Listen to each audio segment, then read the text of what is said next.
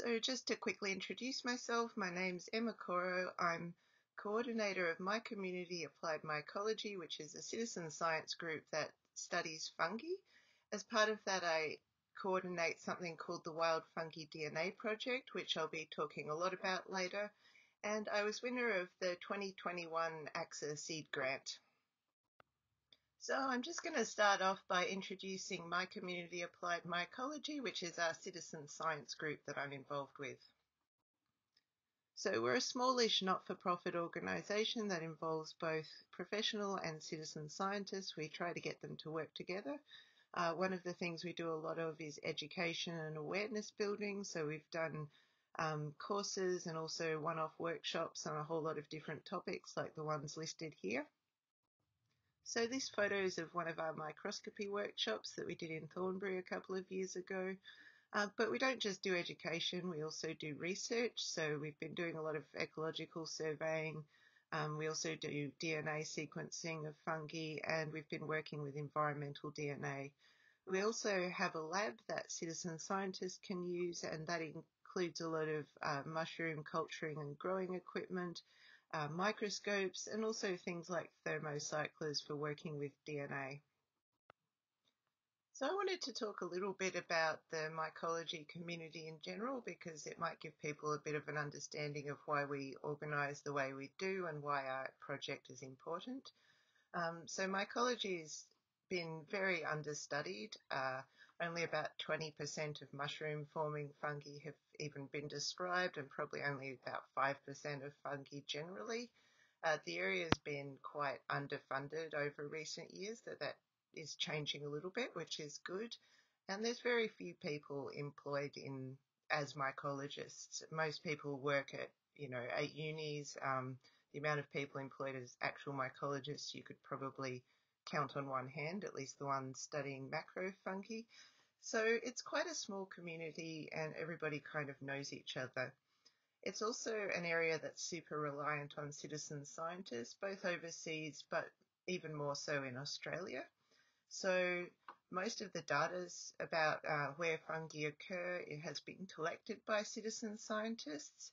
And this has been collected over the last maybe 2 or 3 decades through citizen science projects such as FungiMap, which has been collecting sightings of fungi and recording them in a database since the early 90s. And they've moved to using iNaturalist now, so there's a FungiMap project on iNaturalist, and that data then gets aggregated in the Atlas of Living Australia and other places. I think the other thing to note is that fungi, while understudied in universities and places like that, are becoming extremely popular with the public. So since that movie Fantastic Fungi came out a couple of years ago, we've just had a huge influx of amateur mycologists who are just really excited about how mushrooms can change the world and that sort of thing. And a lot of the cultivation methods that we used were actually developed by citizen mycologists, over about the last 20 years. And there's a lot of, huge sort of Facebook groups and citizen scientist groups around the world where people discuss fungi, mushroom hunting, and even things like DNA sequencing. So a lot of these citizen scientists go well beyond just taking photos and uploading them to iNaturalist. A lot of them get right into taxonomy. They do things like microscopy, even describing species. And one of the things that people have gotten really interested in over the last 10 years or so is DNA sequencing. I think part of what influenced this is that, citizen science labs started to be opened overseas, and we've had a couple of these in Australia as well, which gives people access to the equipment they need, like thermocyclers to prepare samples for sequencing. So some of the work people have done is really impressive. They've spent, quite a lot of their own money at times on getting sequencing done, and they've even gone and taught themselves bioinformatics and that kind of thing. So one example here is this picture of an Australian oyster mushroom. So this was debated whether it was really an oyster mushroom and therefore whether it was edible. So Jonathan McGibbon, a citizen scientist, sent it off for sequencing back in 2015, I think. And he got back results and found out that yes, indeed, it was a local edible mushroom. There have, however, been some problems with how this is done. One is that people weren't using scientific collection permits, probably because they didn't really know they needed them. And also they're often being sent to individuals or labs overseas, which is a bit problematic in terms of the Nagoya Protocol, especially when we're looking at edible or possibly medicinal mushrooms. And our organisation also got set up through this process. So in 2018, I organised in conjunction with a community lab Bioquisitive to have a workshop on how to do DNA barcoding, and everyone who attended that workshop decided that they really wanted to set up a group. So it was about a year after that that I found out that you could get a portable DNA sequencer called the MinION. I went along to one of their Oxford Nanopore conferences, found out about all the different stuff it can do, including environmental DNA, got really excited and started writing up a grant proposal. So we ended up getting our grant from the Wet and Whole Environment Trust. We got a small environment grant for the Wild Fungi DNA project. Now this project, it has three main aims. One is to support citizen scientists who want to work with DNA, so provide training and help people get on proper permits and stuff like that. We also really want to increase baseline data about Australian fungi, so we've been training people in collecting herbarium specimens, and we're getting those specimens sequenced. Originally we were going to use the MinION, but we actually recently got funding from bioplatforms, so all of those specimens that we collected are now going to get whole genome sequencing done on them, which is just really fantastic. And we also want to use it for environmental DNA, including, learning about these techniques and developing them more so that they're a bit easier for citizen scientists to use.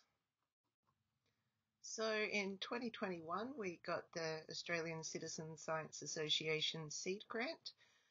We ended up using this, buying a bunch of equipment that we needed, like scientific pipettes and a couple of dry bath heat blocks.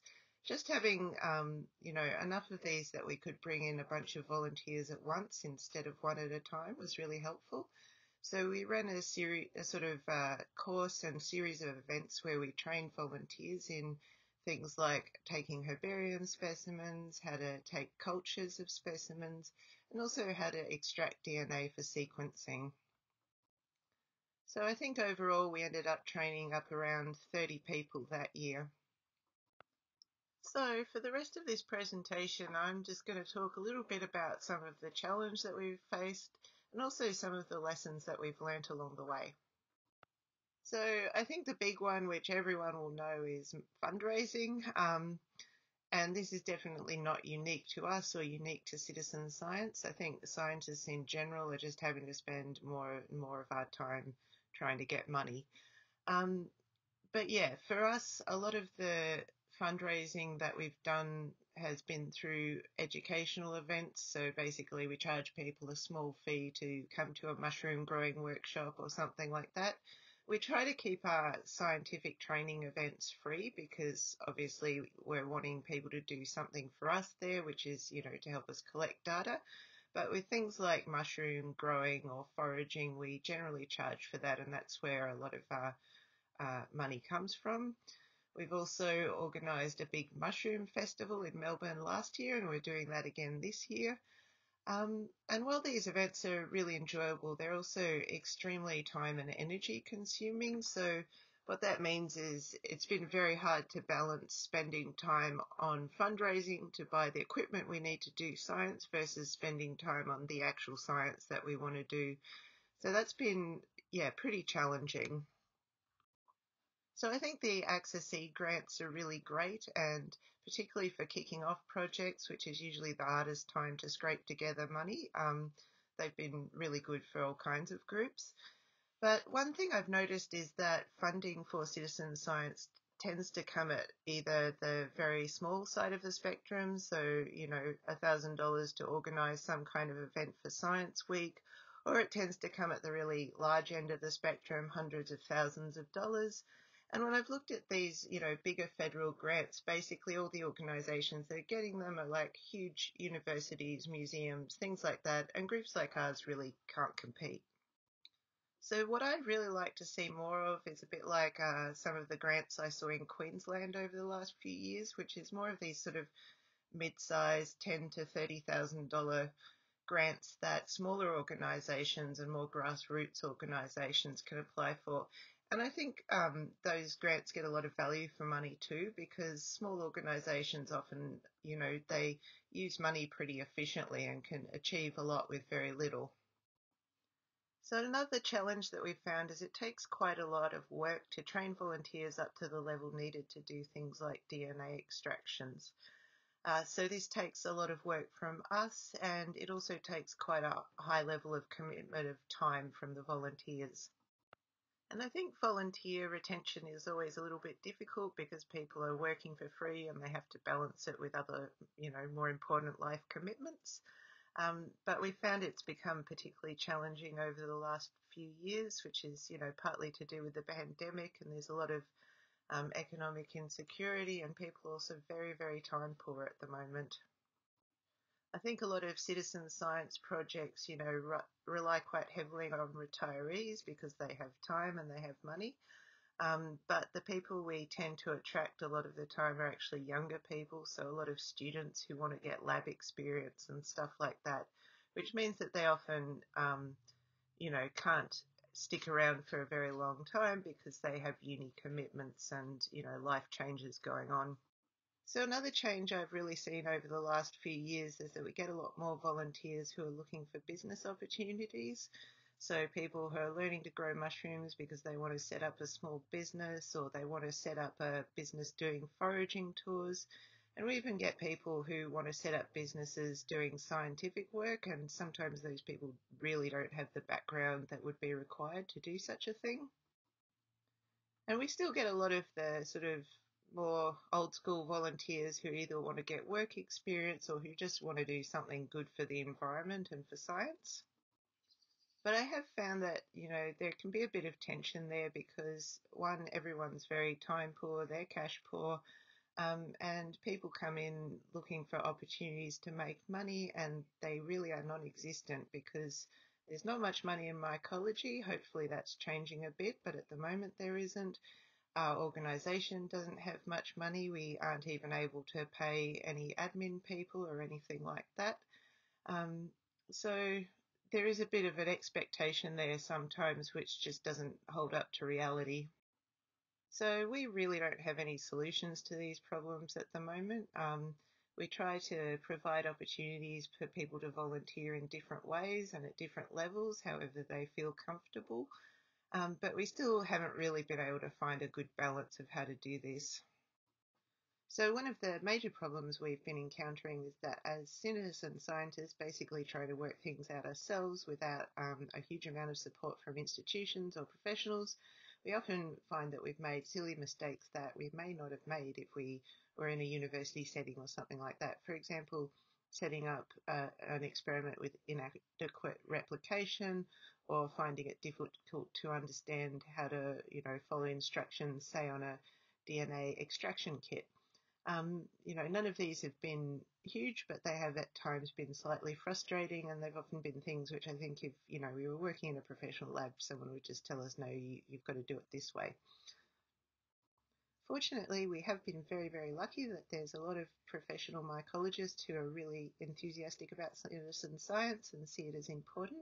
So they've been quite willing to help us in designing experiments, accessing resources, all that kind of stuff. So that's been really great.